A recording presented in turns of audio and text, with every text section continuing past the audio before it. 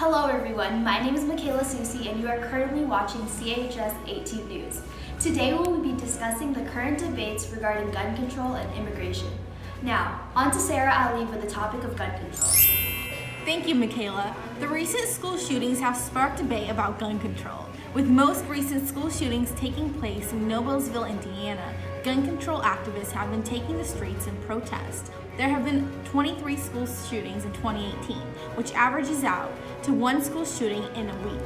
Many students are taking to social media their concerns and using various hashtags such as "if I die in a school shooting" and "what if" that have gained national attention. With limited action taken from the president, students have taken a vital role in the promotion of gun reform. To further expand on the issue of gun control, here's a current student at Centennial High School to share her opinion about gun control. Hi Maddie class, how are you doing? Hi, I'm doing good. I think that gun control is a necessity in our country, specifically further legislation and regulation of those who sell guns as well as the black market. I think it's imperative to the safety of our children. Thank you so much, Maddie class. Hi Josue, so how do you feel that Centennial High School has prepared you in case of a school shooting? I feel like the school hasn't really prepared for a school shooting. The majority of the practices that we've been doing are like fire alarms, earthquake drills, or like an intruder coming in, but really nothing like an intruder that within us like a school shooting student. So I think we need more practices, like if a student, like one of us, was a school shooter, and how would that react, and how will we be able to be prepared for that? Thank you so much for your time, Josue. Hi Renelle, has the debate about gun control united or divided your school? I feel like the debate on gun control has united our school a little bit more, because we all know that this is something that's needed and this is something that could possibly happen to us. So as we move forward, we've all been kind of just unifying as one, student body, rather than just being all separately divided.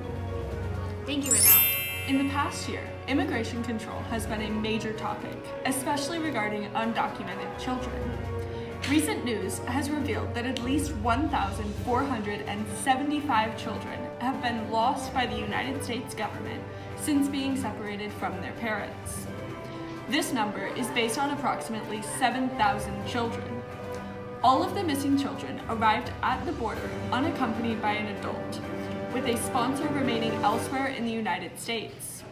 Attorney General Jeff Sessions has stated that all persons who attempt to cross the border illegally will be prosecuted, regardless if they are potential asylum seekers.